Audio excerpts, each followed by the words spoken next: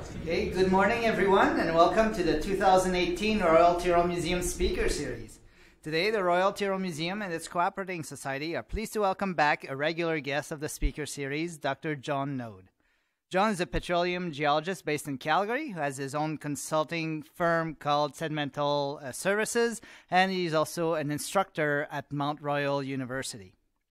Jon obtained his undergraduate degree from Imperial College in London, England. After working as a mining geologist in South Africa and as a marine geologist planning undersea cable route for British Telecom in the UK, Jon completed a master's degree in sedimentology, with his thesis focusing on the fluvial sequence stratigraphy of Dinosaur Provincial Park.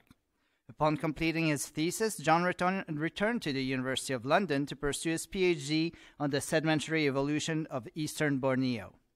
After completing his PhD, Jon was lured by oil companies and over the years has worked on a variety of Middle Eastern and Canadian exploration projects. In 2016, he set up his own consultancy firm, Sedimental Services, and has been successful ever since. Through all of this, Jon has always been and remains to this day a real paleontology enthusiast. Today, Jon will review the fauna that inhabited the Cretaceous chalk sea of England. So without further delay, I present you Dr. Jon Noad.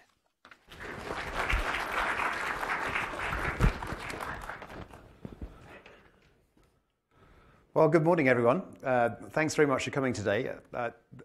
Today I'm going to be talking about a subject that's very close to my heart, and I would not normally dedicate a talk, but this one has to be dedicated to my mum, because when I was 8 or 9 years old, she used to drive me out to the local chalk quarry so that I could go fossil hunting.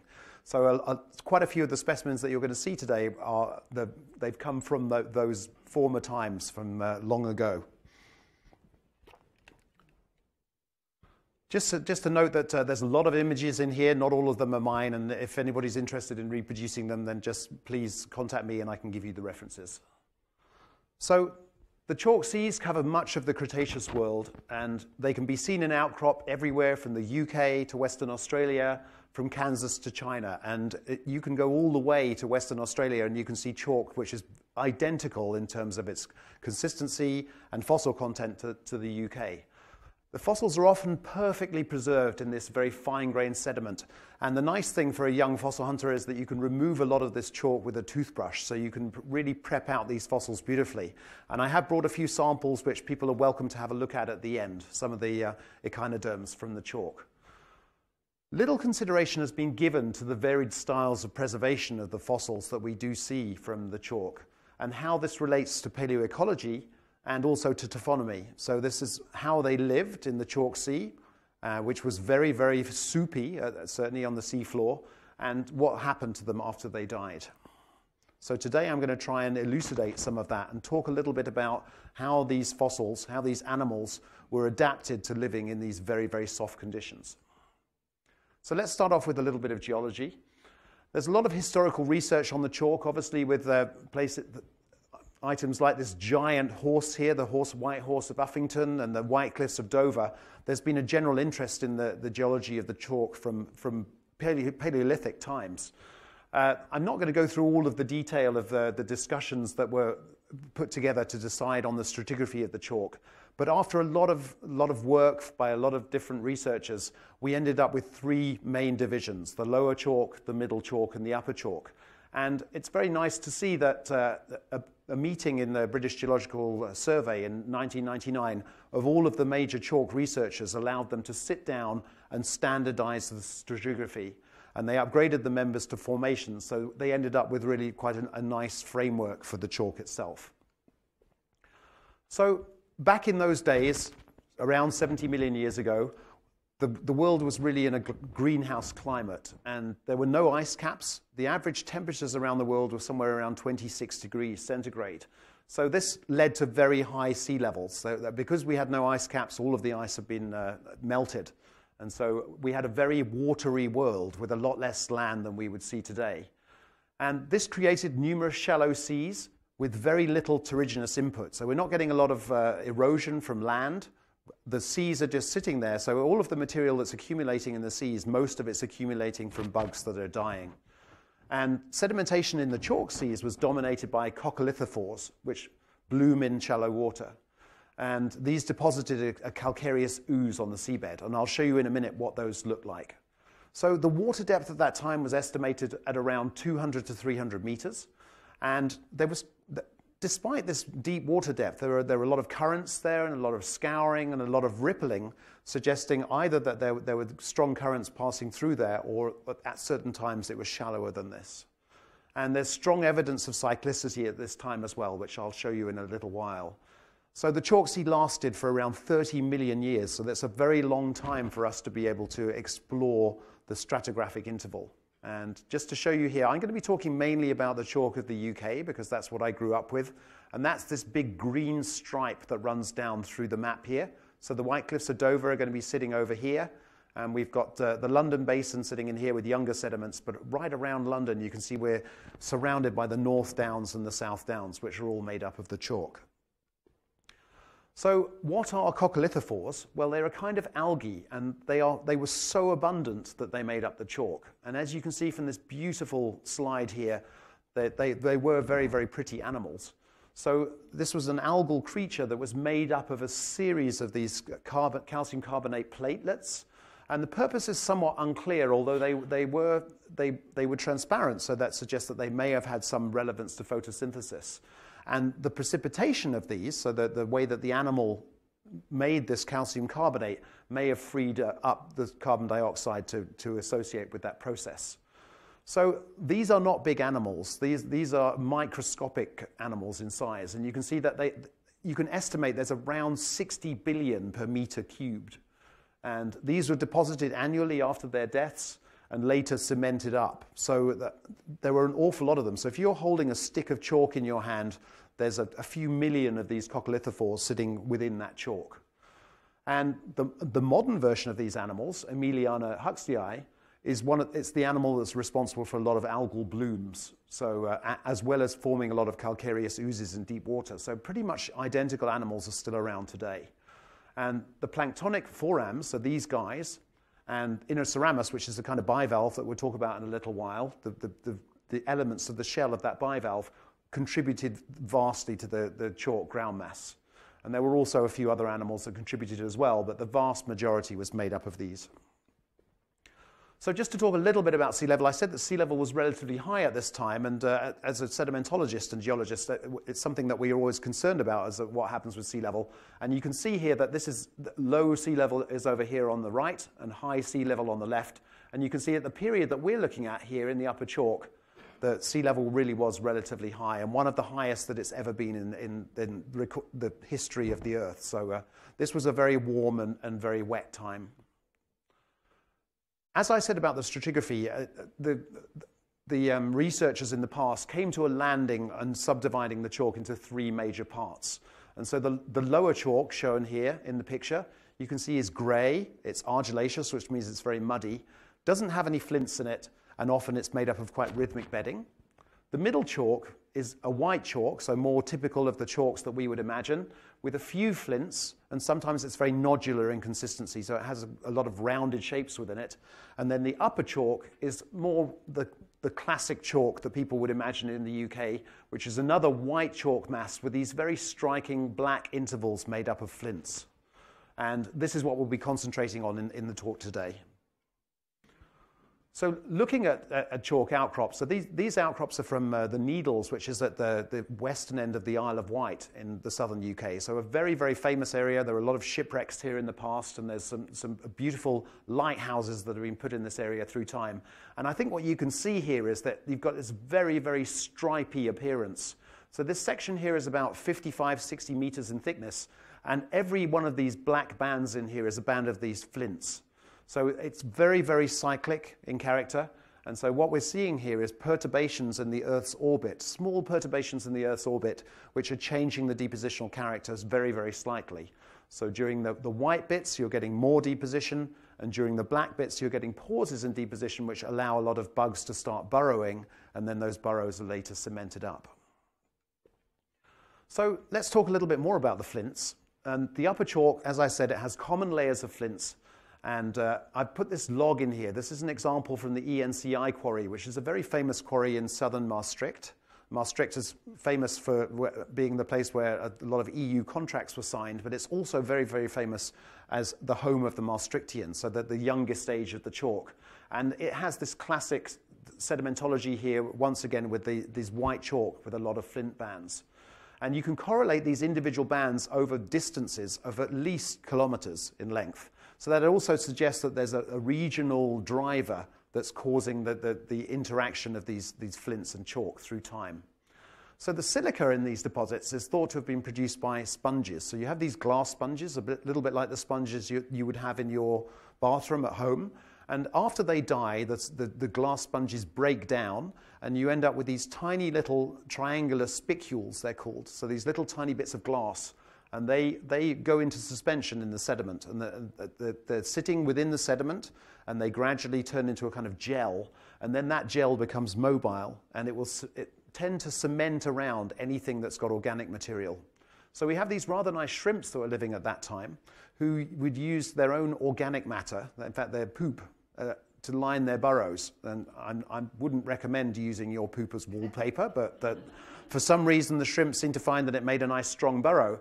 And what happened was that after death, or after these burrows were buried, then the silica would be mobilized and it would form a cast around those burrows. So a lot of the flints that you see, and this is just one example here, where the flint actually has little scratches on it that were made by the shrimps at the time. So we really have to thank the shrimp poop and the glass sponges for preserving so many of these fossils, because the fossils are often preserved as flint casts within the chalk. So this is my favorite ever fossil. So I've seen an awful lot of fossils in my life, and this is my favorite of all. And so flint doesn't just make casts of the burrows, it makes casts of other fossils as well. And this is a fossil from the upper chalk. It's a heart-shaped sea urchin called Micrasta, which I'll be talking about later on. But this example here is special for not just for being a sea urchin, but because it's a geopetal structure. And a geopetal structure is a structure where you can tell which way up the rocks are by looking at the fossil inside them. So what's happening here is that you had a sea urchin with a shell, and the shell was gradually filled up with sediment after the sea urchin died. But what happened with that sediment is that most of the sediment was quite muddy. So the muddy sediment here was at the bottom of the inside of that filling. So you can imagine we've got this hollow shell, and we're just gently pouring in sediment through this, well, there's no other word for it, through the anus of the sea urchin. So rather than stuff coming out of the anus, we're actually feeding material into the anus. So that the sea urchin filled up partly with this sediment, but then the rest of the hollow cast of this sea urchin was made up of silica. So basically we have a sea urchin here that the bottom half is mud, but the top half is pure glass. So we have a fossil that's made out of glass, which is, to me, is just astounding. And you can see the detail here that's preserved in the glass in this sea urchin. So this is a treasured sample of mine from the UK. So just to look a little bit more at the sedimentology, as I said, the chalk is white and the flints are black. And what we see in the Maastrichtian sediments and also in the UK chalk is that you have coarsening upward cycles, which are probably storm-related. And these storms also give wavy tops to some of these beds. So if you look at that bed here, this is from the northeastern coast of the UK around Flamborough Head. And you can see that you've got some topography on the seabed here that was caused by storms. And that suggests that despite the paper by Melville, that sometimes the water depth was less than 100 meters to allow the storms to interact with the seabed. You also see hard grounds within the chalk, and this is where you have pauses in deposition. So sometimes these will be cemented up by these flints, but sometimes you'll just end up with a highly cemented surface, which is heavily burrowed. You can see the burrows that are sitting in here. And the reason for this is that you pause deposition, so maybe there were less creatures, less of those algae living in the water column, or maybe you had somewhat further from the coast at that time, or drop in relative sea level. But in any case, the cyclicity means that you occasionally get these hard grounds, and they cement up. So it's quite interesting to see what happens here, because most of the time our model of the chalk is that it was very, very thixotropic. So it was almost like a soup on the seabed, very soft, just made up of this ooze of algal bits. But every now and again, you would get a situation where you'd start cementing up, and preserving some of the burrow structures as well. So it's this interplay between these hard grounds, which form, as I said, when you have relative sea level lows, the regression in sea level, and the chalk in between them, which was really much more soupy. So on the seabed, on the chalk seabed, there's definitely evidence from seismic and from some of the layers that we can track out that there were domes and ridges within the seabed. So it wasn't just this wide expanse of nothing. There was actually stuff going on the seabed. There were large-scale mass movements with materials sliding down on really quite gentle gradients. But most of the time in the detail layer, you can, when you zoom in to look at the seabed itself, the upper 10 to 20 centimeters is thixotropic, so that's where your soup is with 50% or more water content and has a kind of jelly-like consistency. And the burrowing animals in it made it even more fluidized, and then progressively it becomes firmer beneath, behaving more plastically. So this is what we're going to be looking at today, as the animals that we're having to try and survive in this 10 to 20 centimeters of soup. And you can see this is what the seabed looks like in a modern calcareous ooze. So this is a rain of algal material that's raining down onto the seabed. So let's move on to the paleontology. This is the focus of the talk. And just before I go any further, what I'm going to try and show you today is that certain organisms were definitely adapted to living in this environment. So they changed the way, they changed their own morphology to try and adapt to living in this soupy environment. So anytime you see a green slide, that's a slide where I'm going to suggest to you that this animal was adapted specifically to living in the soup. So we're going to start off by looking at Inoceramus, and this is the biggest bivalve in the world. And you can see here's a lovely, friendly chap demonstrating just how big some of these animals are. And this one is almost as big, this Inoceramus sitting here as well. So they're an extinct type of bivalve. They live on the seabed, and they superficially resemble oysters. And they have a thick shell that's paved with prisms of calcite. But the most important thing about these is that they have this giant size. And the reason they had such a giant size, first of all, they think it's to give them a large gill area so that they could get more oxygen into their gills. But also it acted as sort of a snowshoe on the seabed. So if you're going to try and support yourself on something that's basically like quicksand, then just having your own feet is going to be a problem. But if you have some big snowshoes on your feet, then you're going to be able to support yourself on the seabed. So I do believe that this modification to become so large, and yet with a shell that's only a couple of centimeters thick, was definitely to help it to survive on the seabed. Another bivalve that's commonly encountered in the chalk seas is Spondylus spinosa, and the Spondyluses are still alive today. This is a modern one. They call them the thorny oyster. And these specimens, they have very long spines. So you can see that with this specimen from my collection here, that you have the shell itself, which looks something like a scallop, but you have these long spines protruding from it. And the spines could be up to 10 to 12 centimeters in length for really quite a small animal. So I think that these were quite useful in terms of holding it up on the seabed, because it's hard to believe that they would have these purely as a defense mechanism, because they're pretty easy to break off, and any fish that was interested in having a meal could make its way into that shell. So it seems to be more likely that these spines were used to help to support it in that soft substrate. There are also lots of ammonites in the seabed, and ammonites do not have to adapt themselves to living in a thixotropic environment because they were floating around, but I'm including them for the sake of completeness, and also because there are really some quite interesting forms. So the chalk was towards the end of the Cretaceous, the last 30 million years of the Cretaceous and the very early Paleocene. So at that time, ammonites had been around for a long time, and it appeared that there's certainly theories that animals began experimenting. So they changed their forms and tried out new forms. And some of the forms that we see in these ammonites are these heteromorph forms. So rather than just being the normal spiral ammonites, like the Schloembachia over here, we'd have ones that had much looser spirals, or they had almost like a U-tube shape, and then ones that look more like gastropods. This is Tyrrellites, which is probably one of the most common. So these ammonites were really quite varied in form and vastly different to some of the earlier specimens that you'd see in the Jurassic.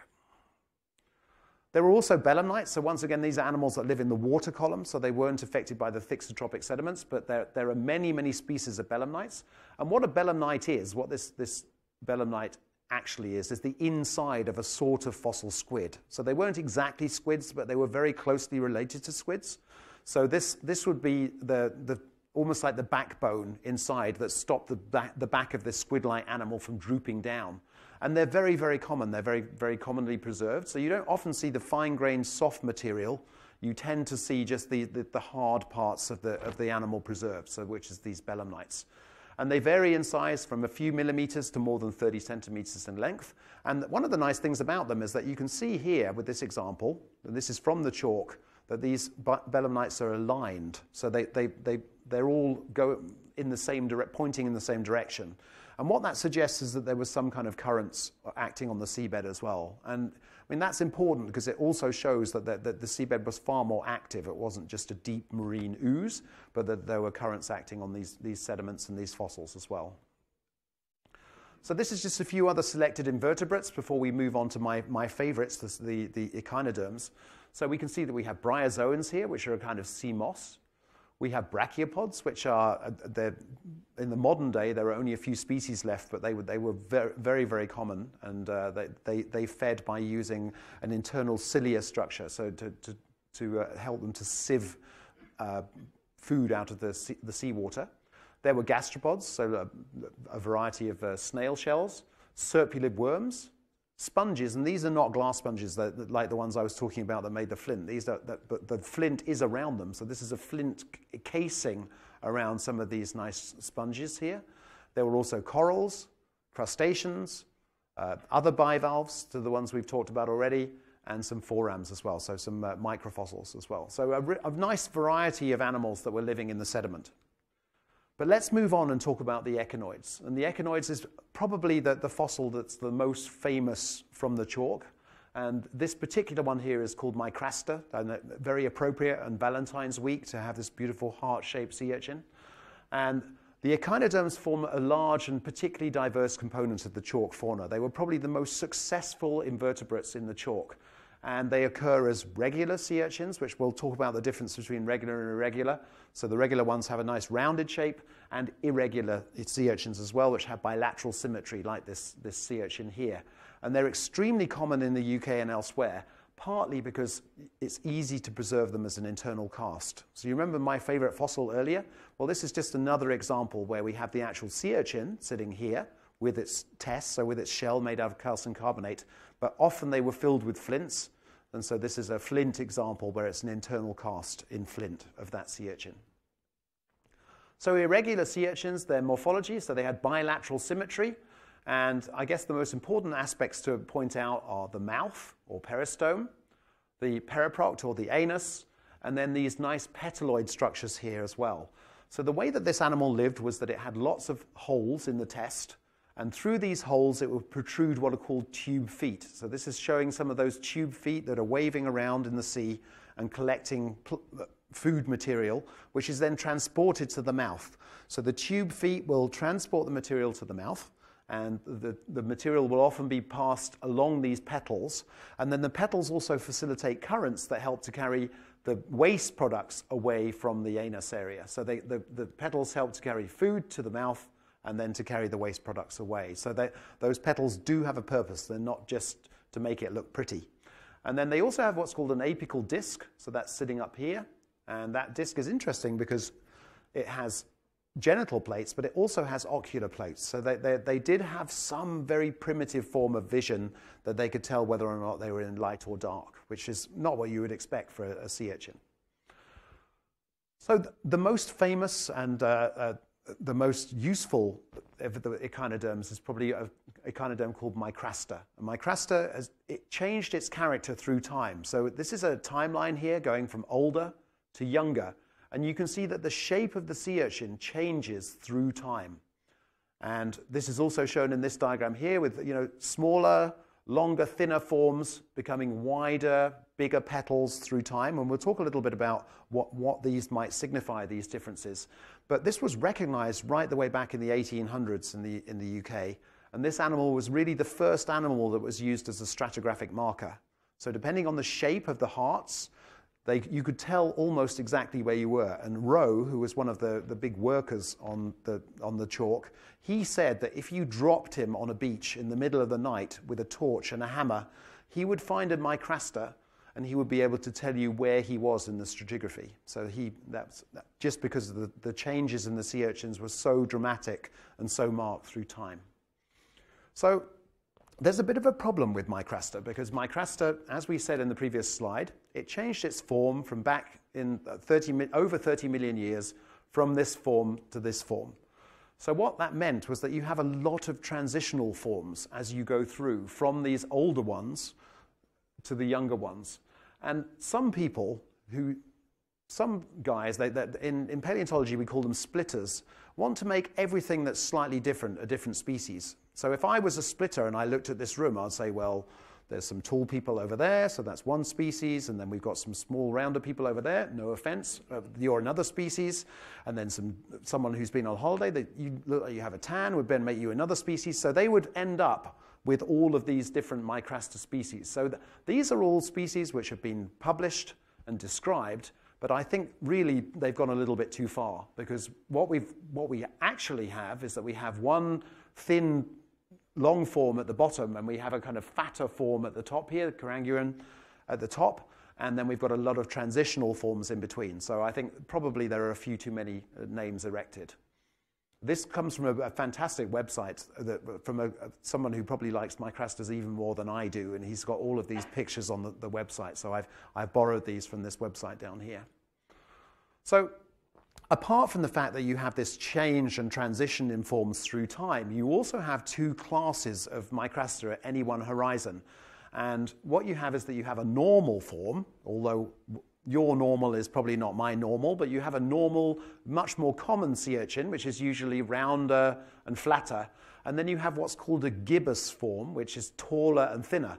So these sea urchins, they may not look like it, but these are from the same species, but they are the two forms. And both of these come from my quarry that my mum used to drive me to. So they're both forms that I found in the same quarry, same stratigraphic horizon, and they are from the same species, but you can see how different they look. This much more pointy, much more high apexed form is just a subdivision of the other sea urchin.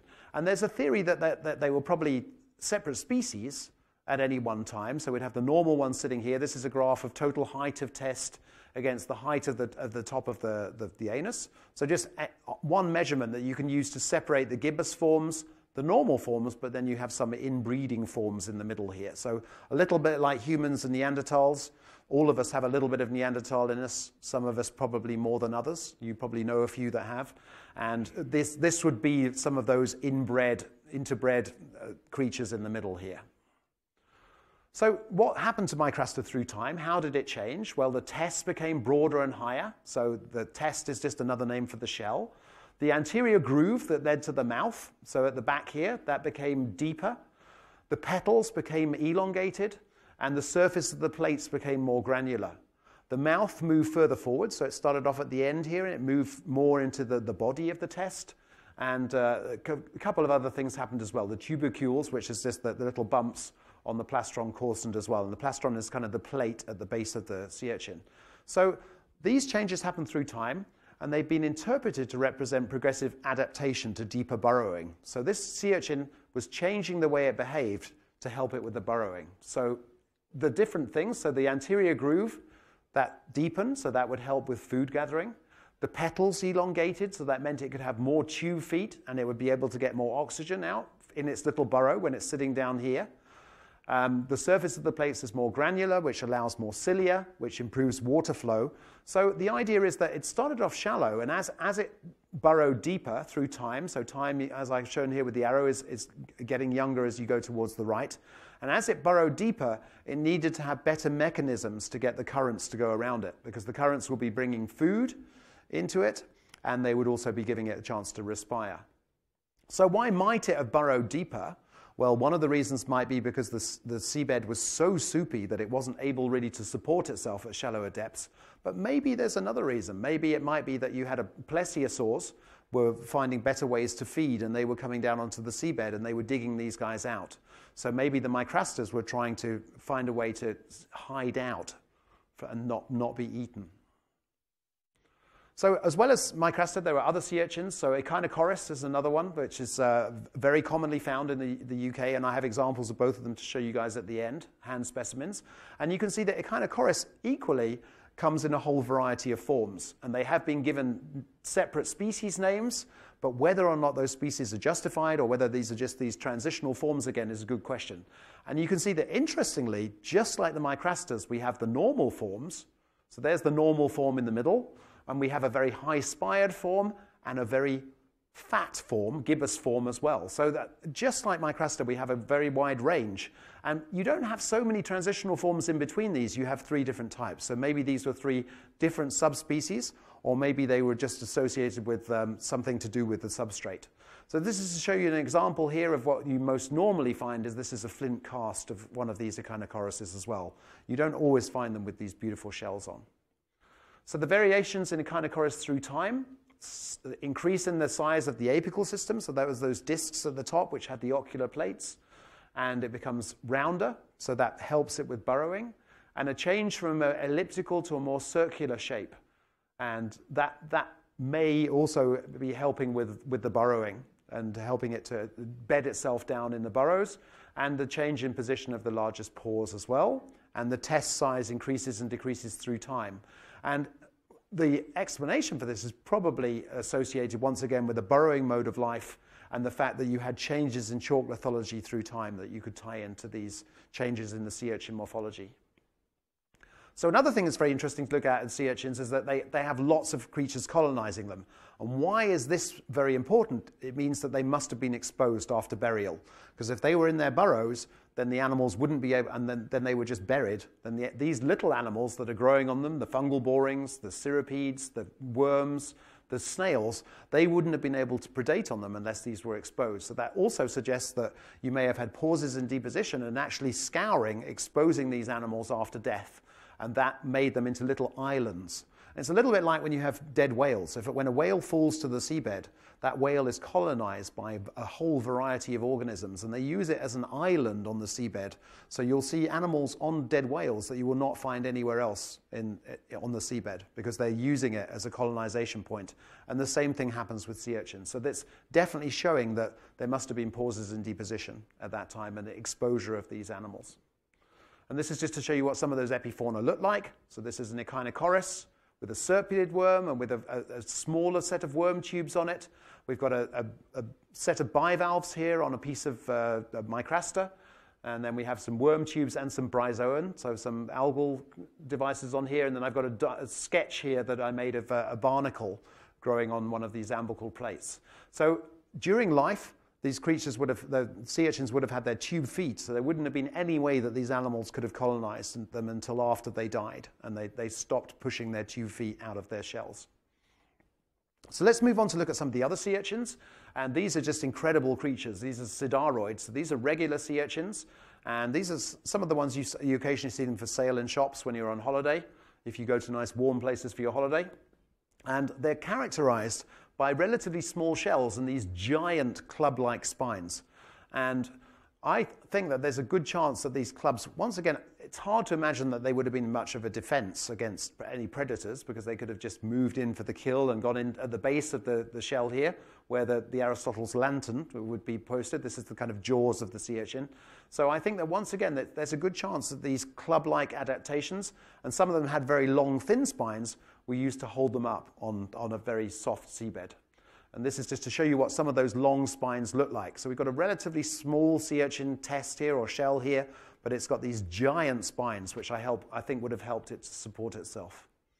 So that would be a little bit like putting your arms out if you're in that quicksand to stop yourself sinking into the quicksand.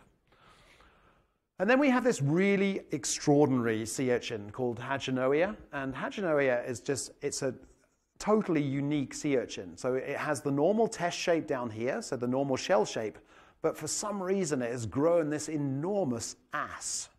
This is its anus up here, so it's pushed. The anus is twice as long as the body, which I haven't met many people like that, fortunately. And I think what's going on here is this creature it's adapted to a burrowing mode of life. It's down in the sediment, but it does not want to have its waste products anywhere near it. It's obviously very fastidious, maybe a little bit of OCD. So it grew this enormous anal tube here so that it could push the waste out further up its burrow. So once again, this is allowing it to live buried within the sediment while still maintaining contact with the surface waters. So there's lots of other echinoderms in the chalk as well. And first of all, there's crinoids, which I'm sure a lot of you are familiar with, sea lilies. And the interesting thing about the chalk is that you do get a few with stalks, but the stalks, they often have, once again, these props that would help to support them on the seabed. So that's a fairly normal kind of crinoid. But we also have these floating crinoids. So these are stemless crinoids. So they're like nomadic crinoids. So they're sea lilies that they use their arms to flail backwards and forwards in the water column to move them around in the water column while they're collecting material. And so the fact that you see these stemless crinoids suggests that either they were floating, but if they did ever land on the seabed, they'd have to be partly buried in the seabed while those arms were extended. So they'd need to have this very rounded cup to support them. But they spent a lot of time actually just floating around in the water column. There are also asteroids, and asteroids is not those things that are coming down to whack into the Earth, but is another name for starfish. And what you notice about the starfish from the chalk is a lot of them, firstly, are very thin, and secondly, have very big, flat arms. And I think, once again, it's to do with the snowshoe lifestyle. So you can see here that this is not how you expect a normal starfish to be. You expect to have 5 big arms sticking out, but what we've got here is starfish that don't really have any arms at all. So they're busy supporting themselves a little bit like a pizza in a pizza box. So they're big, flat structures that can, like a snowshoe, that can rest on the seabed. And you can see that in a whole variety of species that you find within the chalk. So I'm just going to digress for a moment here and talk a little bit about chalk echinoderms in folklore, because as I said, these are extremely common fossils in the UK, and partly because of glaciation, we had a lot of them exposed, and a lot of them survive very well because they're made out of this very hard flint. So these are what they look like when you find them in the field. And so they were given all sorts of names. They were used as hand axes, they were called shepherd's crowns, they were interpreted as snake eggs, they were called Jew's stones and star stones, and also St. Cuthbert's beads, which were made up of these crinoidal fragments as well. So they were very, very popular in the cultures stretching back far before modern man. And one of the most dramatic discoveries was from the Neolithic, which is a Bronze Age echinoderm burial. And graves were found on the hills in Dunstable Downs, so close to where I grew up in northwest London. And they found a young woman's grave with 2 species of echinoderms around her. And there were over 200 echinoderms that they'd put around her body. So they were Micrastera and Echinocoris, which are both echinoderms that we're very familiar with now. And they found her body preserved with a child. So let's talk about the vertebrates. Now, I'm not going to suggest that the vertebrates were adapted in a particular way to deal with this soft seabed, but they're a very important component of the chalk sea. And first of all, I'm just going to show you a few of the fossil fish. And probably the most striking fossil that you're likely to find is one of these teeth. And these are teeth from a ray called Tychodus. And it has this huge crushing plate. So that's what the mouth looked like. So if you can imagine, if you opened your mouth, and instead of just having teeth around the edge, you had teeth all the way to the back. So if you could imagine, that's kind of how the ray's mouth works. And what it does is it has these 2 plates made up of all of these teeth, and then it would grind these plates together to grind up any bivalves that it caught. So it would be eating those giant inoceramises that we saw earlier, those big, flat bivalves. And the reason we know this is that we find their coprolites, so their poops, with big pieces of these inoceramises in them. So that's an example of one of these poops. And there's some other nice fish here, like Xiphactinus, which are found in Kansas, beautifully preserved fish as well, and up to 5 meters in length.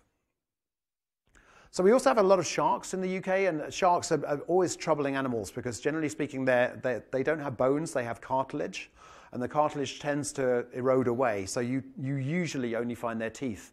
And there are a few extraordinary examples like this where you do find other parts of the organism, but generally speaking, it's all about the shark's teeth. So all I can tell you is that there were a lot of sharks living in the chalk. This is a beautiful jaw from a cow shark, actually, that lived in the UK back at 70 or 80 million years ago, but you don't tend to find much other material from the sharks.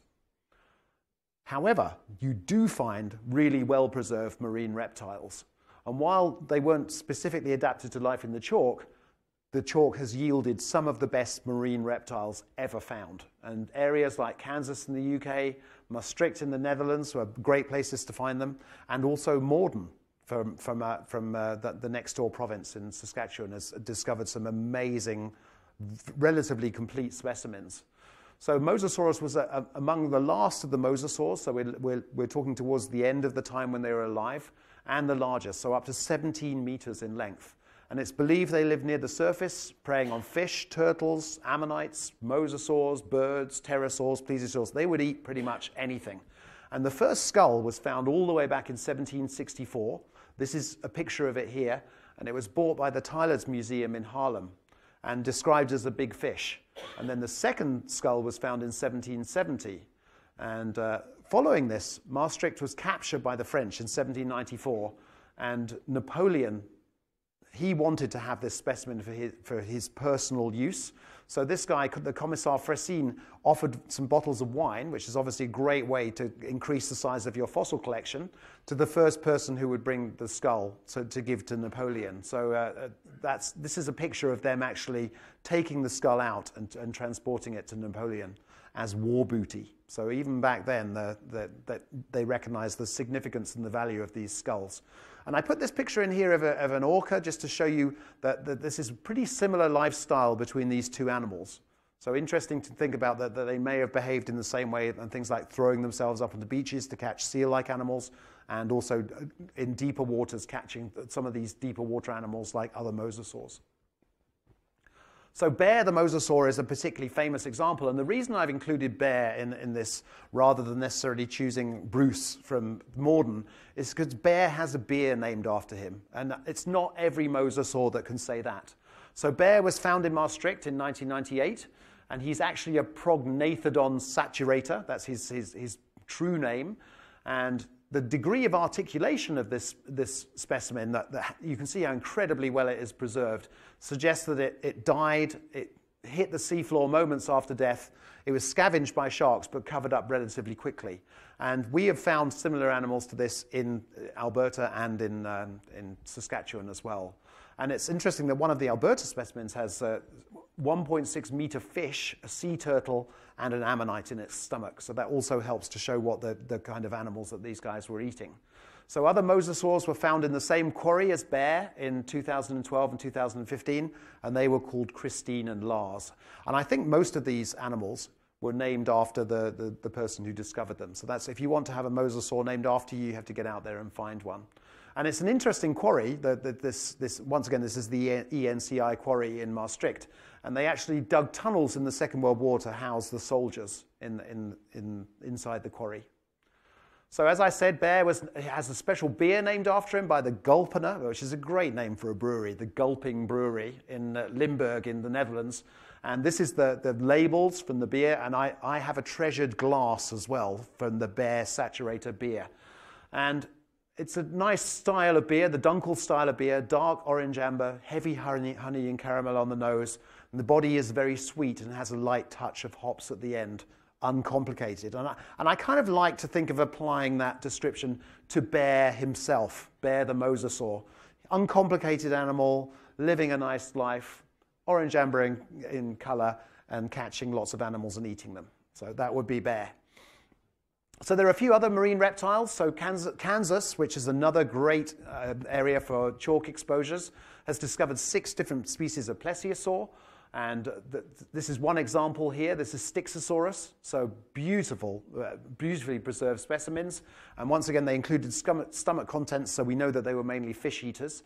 And then there were Pleosauruses as well, with ammonites and pterodactyl bones in their stomach. So you can imagine this plesiosaur maybe jumping out of the water leaping out of the water, much like the orcas do today, to take down a pterodactyl that was flying past, which is pretty amazing. And they also found some marine birds in the stomachs of one of these animals as well. And it's interesting that they haven't just found marine reptiles in the chalk in Kansas. They've actually found 2 hadrosaurs and 6 nodosaurs. And it seems like these ankylosaur animals have a particular tendency to be washed out to sea, so maybe they bloated in a particular way. So interesting to think about why that is and why we find more nodosaurs than any other animal in the chalk in terms of dinosaurs.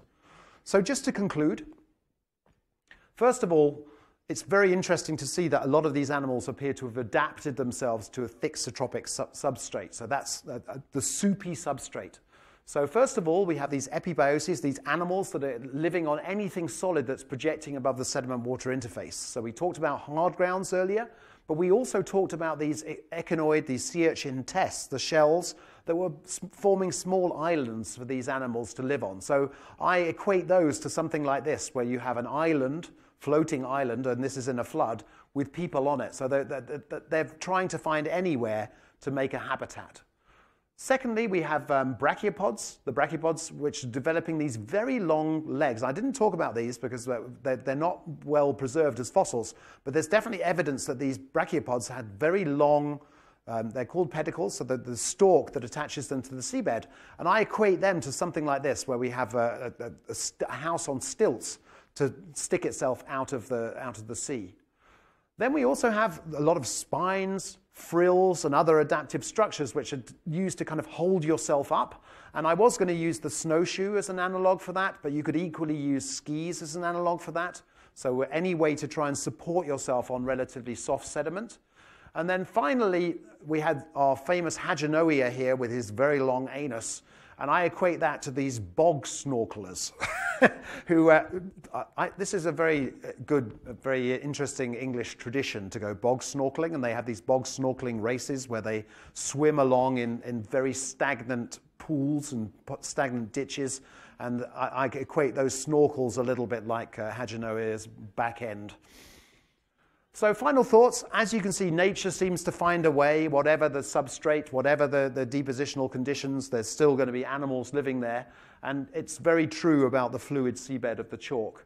And when you do see some of the weird adaptations that animals have as they evolve, there's usually a very good reason for them. So things like seeing that sea urchin with those ridiculous club-like spines, it's nice to know that there could be really quite a rational explanation for something that has spines that are 5 times the size of the animal itself. And we can apply some of these ideas to human endeavors, although I'm not really sure about the bog snorkelers.